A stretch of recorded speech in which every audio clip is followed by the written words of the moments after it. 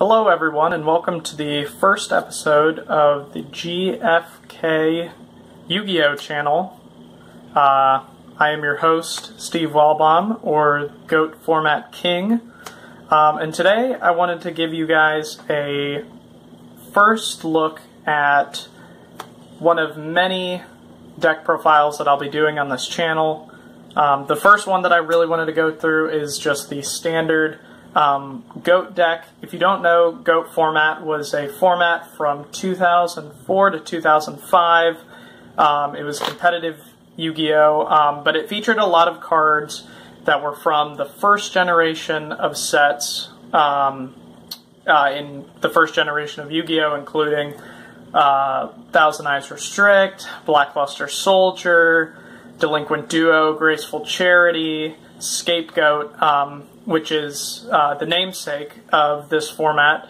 And really the biggest thing to take away from GOAT format was it was all about card advantage. So small trade-offs, trying to make one card go further than it would possibly go, like to convert one card that does one specific thing and have it do multiple things over multiple turns. That's kind of the big thing that GOAT format was trying to accomplish, and so this is the GOAT deck that was around at that time that most people played.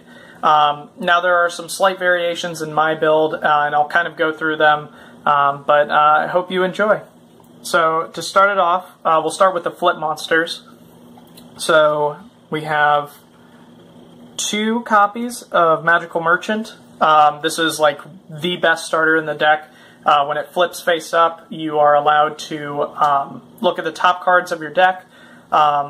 If there are, you keep looking at them until you find a spell or trap card. You add that spell and trap card to your hand, and then you send your any monsters to the graveyard. So it just helps you dig your deck for those really good power spells.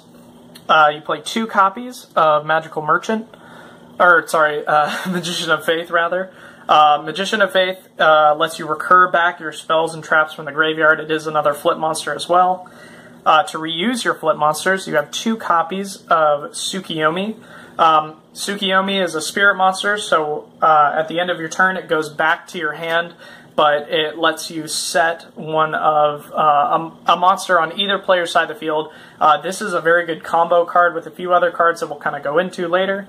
And then, of course, 1 copy of Morphing Jar, which kind of helps you out in grind games, helps you reset your hand. It says both players discard all cards in their hand, and then they draw 5 cards. So really busted. I personally don't like this card as much as like most people, but I feel like it's a necessity to play just because you have to win through grind games sometimes. So that's all the flip monsters. For some big boys, we play 2 copies of Abyss Soldier. Now this is a card that not a lot of people are super big in the standard GOAT deck. I personally think it's fantastic. It combos really well with Premature Burial and Call to Haunted, as well as there are plenty of water monsters to get this effect off, and it's super beefy with 1800 attack and 1300 defense. Now it doesn't seem like a lot in today's game, but back in 2004, 2005, this was the guy. This stat line is huge, so but not a lot of GOAT players really play it. They feel, some people I've talked to feel as though it's just kind of a big body in a deck that doesn't really need big bodies, but I feel like it's good to play against other GOAT decks of the format, so it's a good card. And then to go with that, 1 Tribe Infecting Virus and 1 Sinister Serpent. These are more water so that you can resolve Abyss Soldier's effect. Abyss Soldier basically says discard a water, target a card on the field, and add it back to hand, so it's good. It's a good combo card. It outs a bunch of stuff. Tribe is another out. It says you discard 1 card from your hand, declare a type of monster on the field, and destroy all monsters with that type, either that you control or your opponent. So it's really good. And then the one Sinister Serpent, each of your standby phases, you can add this card from your grave to your hand. So it's just a good recurable card, and it combos well with these guys. So very important to play Sinister Serpent in any GOAT deck, really. And then for more big bunguses, shout out to MBT. Breaker the Magical Warrior, spot removal for spell and traps. Also, it can be a beater. Azura Priest, out Scapegoats. It can attack all monsters your opponent controls. But it is a spirit monster, so it goes back to hand at end phase. It's just a good out, and it's beefy. DD Warrior Lady. When it battles an opponent's monster, you can banish DD Warrior Lady plus the monster it battles, so it's good spot removal as well as breaker. And, of course, it's beefy. And then, as some other good one-ofs, one Sengen. Sengen is, when it's destroyed by battle, you can add a monster with 1,500 or less attack from your deck to your hand. So it gets you to a lot of your flips, gets you to a lot of your outs, it gets you to mostly everything. There's a reason why this card was at 1, because it searches, like, most of the deck. And then one Spirit Reaper. I don't see a lot of lists play this guy. I think he's, like, kind of... He puts a lot of pressure on your opponent. If you don't know what he does, one, he's searchable off Sangan, so that's great. He's got 300 attack, so he's very small, but he can't be destroyed by battle, and when he attacks directly, your opponent chooses one random card in their hand to discard to grave. So it's really, really good to apply pressure to your opponent, force them to out this card, and I just like its defensive capabilities as well. So it's like a super versatile card. I think most GOAT decks should play this because it's a deck that like relies on versatility with all these like great one-ofs. So I feel like this is really important to have in the deck as another great defensive one-of to search off of Sangan and just mill through your deck to get it. So I think this card's really essential, but you know, take it with a grain of salt. And then for the last two monsters, we play one Air Knight Parshath and one Blackluster Soldier Envoy at the beginning. These are your pseudo win conditions. BLS is basically a win condition. Air Knight is a nice card. It's good to recover off of Call of the Haunted or Premature Burial. It's also just a big, beefy card and gets you to draw more, so it digs through your deck. BLS is basically the win button of the deck. It has 3k attack, so it's by far the strongest monster in GOAT. It's a free special summon if you have it special summons itself if you have a dark and a light engrave and you banish them. It can banish one card on the field, or it can, when it destroys a monster by battle, it can attack again. So, really, really good. This is the win button of the deck. Should be at 1. Understandable that it's at 1, but Air Knight puts in a lot of work as well, so that's it for the monsters. And then to move on to the spells, which I think are kind of the most important part, I play 2 Scapegoat. Scapegoat is kind of the heart and soul of this deck. It summons 4 sheep tokens to your side of the field, 0/0 attack, or 0 attack and 0 defense. They don't really do anything on field, but they give you 4 monsters that your opponent has to knock into to get to your life points. So really, really good, and also it combos really well with Metamorphosis. Metamorphosis, super banned, never going to come back. This card with Scapegoat lets you go into Thousand Eyes Restrict, which if you don't know what that does, I'll kind of explain what it does later. But it is a very, very powerful card that outs a lot of things, plays a lot of good defense. Metamorphosis and Scapegoat are a great combination, and you can do some really cool combos with it. So, yeah, Scapegoat, very, very important for the deck. I don't play 3, though, because I think 3 is just kind of bricky. I think 2 is perfect, especially with 2 Metamorphosis. And then for the Trinity... this is what they called the Trinity back in the day.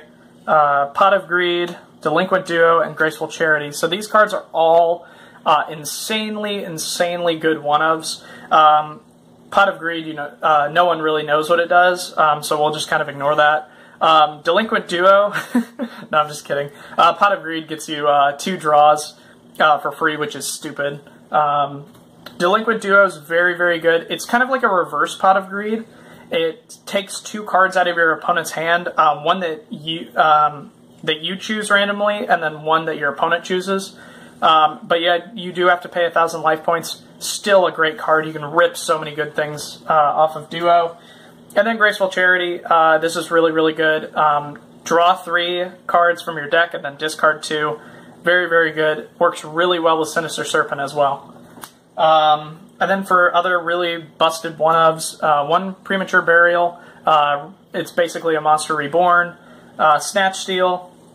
Mind Control, but it has to be equipped, and during every standby phase, your opponent gains 1,000 life. Doesn't really matter. You take a BLS with this, you win the game. 1 Heavy Storm, just destroys all spell or traps. Good removal card. 1 MST, you know what MST does. And then that is it for the one-ofs. And then we play, for the last 2 spells, 2 copies of Nobleman of Crossout. Great card to get rid of any kind of flip monsters your opponent controls, any kind of other cards your opponent has that are set that you think are going to be a big, big problem. It just banishes them, so really, really good. And then 2 copies of Book of Moon. Book of Moon is a good combo piece. Having it be a quick play spell helps you when you're attacking. Your opponent plays like a battle trap, and you can set your monsters and have them not be destroyed. Great card. And then, of course, we move on to the traps. 1 of Torrential Tribute just blows up everything, or all monsters. Call of the Haunted, another Monster Reborn. Mirror Force, the best battle trap. 1 Ring of Destruction. You can burn people for game with this. Basically, you just target 1 card on the field, or 1 monster, rather. Destroy that monster, and you and your opponent both take damage equal to its attack. So this can actually tie you games, which is really interesting. It's a good spot removal card, but also it can help you OTK in certain instances. 1 Sakuretsu Armor. This is a card that I'm probably going to get a lot of hate for. A lot of GOAT players really like to run multiple copies, even 3 copies at times of Sakuretsu Armor. Personally, I don't think it's that good of a card because it's just kind of a 1-for-1. And your monsters don't really matter as much as your spell and traps, in my opinion. So instead, I boosted Dust Tornado up to 2. It's basically a trap card MST. But I think 2 Dust Tornado is way more important because your opponent, I know that a lot of opponents rely really, really heavily on their traps and their set cards, and you can nullify that with Dust Tornado super easily. So I think it's just better in most matchups. I don't think Sakuretsu Armor does nearly enough because most of the time your opponent's monsters are going to get a use, like 1 use out of their monsters anyways. And then if you blow it up with Sock, they're like, cool, whatever. I'm just going to set a bunch of back row.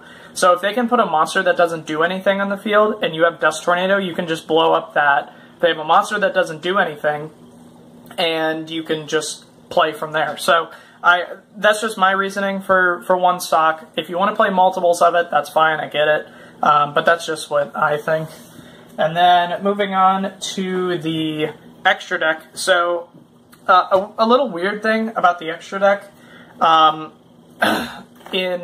in 2004, 2005, you were able to just kind of like bring your binder to games and have it just filled with extra deck cards and just kind of pull your extra deck out of that binder. Now that's kind of, Konami is kind of, or I think it was Upper Deck that was controlling Yu-Gi-Oh, but whatever.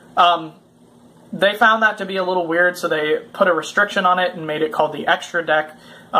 So the extra deck is basically just all fusions, because only fusions were out.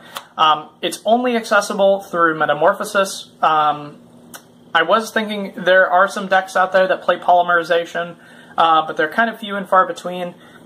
This is kind of what most GOAT decks use their extra deck for, is just for Metamorphosis targets.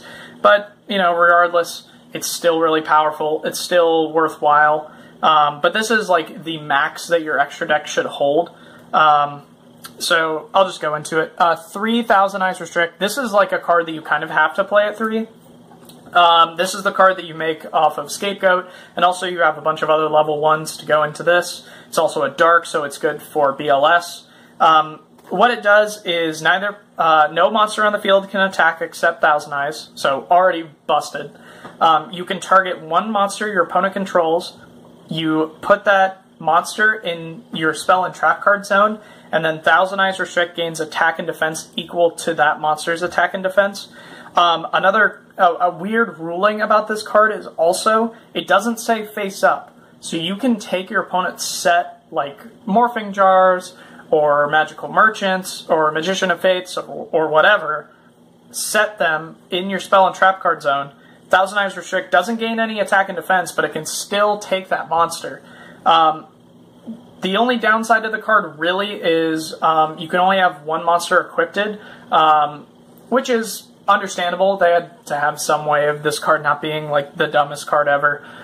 So you kind of have to use this wisely. It's really good to out BLS and a bunch of other beefy cards, but very much a necessity to play at 3.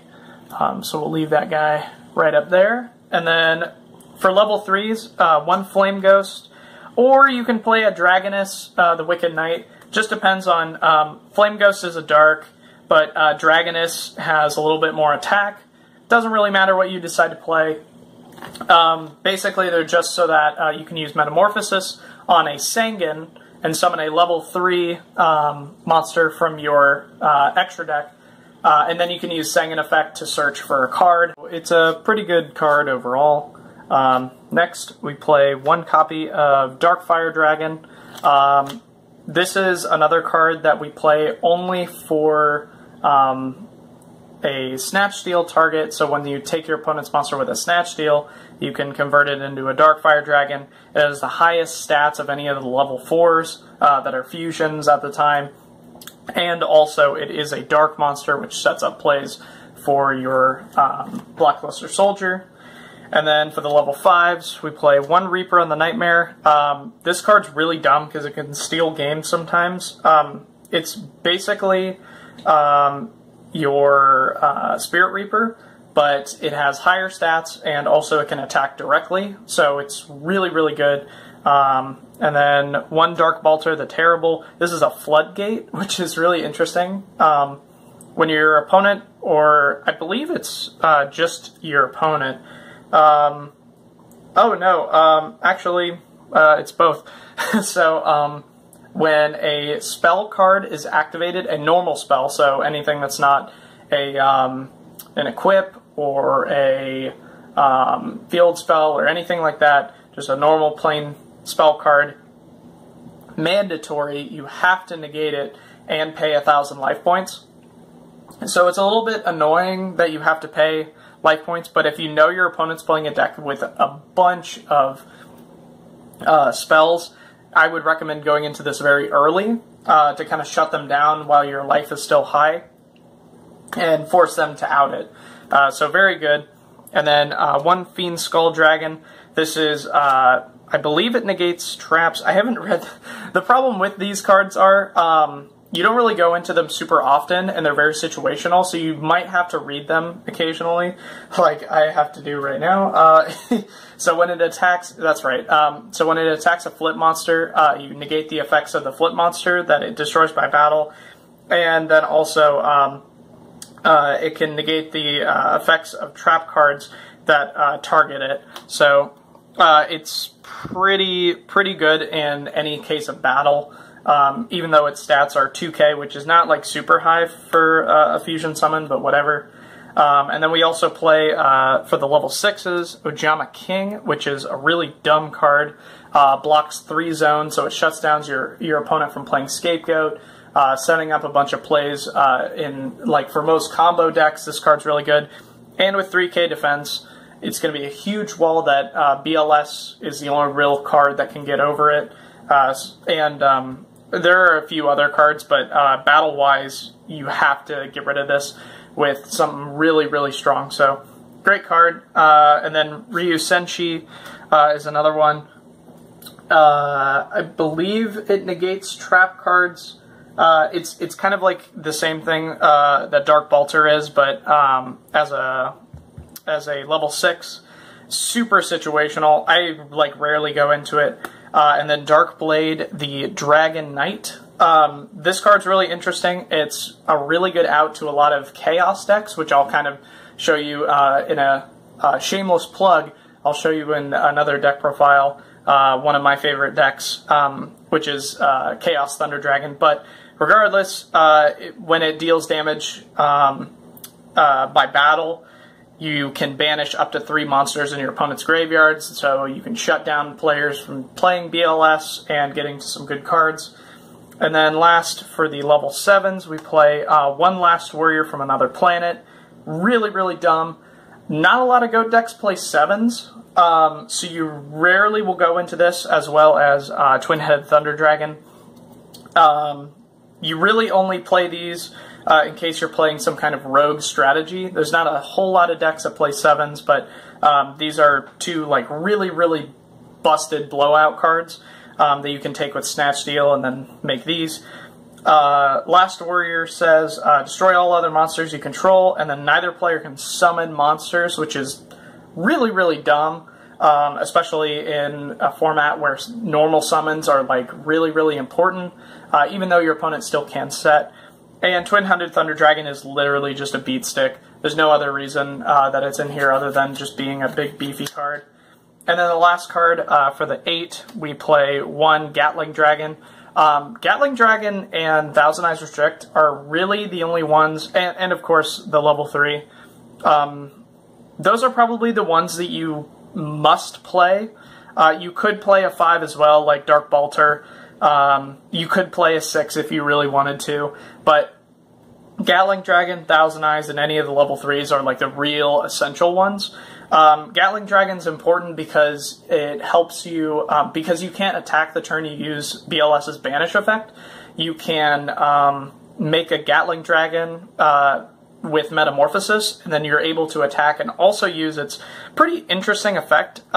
You flip 3 coins, and I believe if 2 of them are heads, oh no, that's the original Barrel Dragon. You toss a coin 3 times and destroy a number of monsters on the field equal to the number of heads. I rarely use the effect. I just kind of make this to get some damage in, and then of course my opponent can't Snatch Steal my BLS. They have to Snatch Steal this, which is less good. So very good card. So yeah, that is the deck. I don't have a side deck because I don't really intend on playing this in like huge tournaments. I just kind of like play it for fun with some friends. And yeah, I really recommend trying out GOAT. It's a lot of fun. Very inexpensive right now just because of some of the reprints that are available. It's just a really fun time, and hope you guys enjoyed this video. Make sure to like, comment, and subscribe for more Yu-Gi-Oh! Content. No. Okay. Hope you guys enjoyed, and hopefully I'll get some new deck profiles up in the future. So, take care, guys.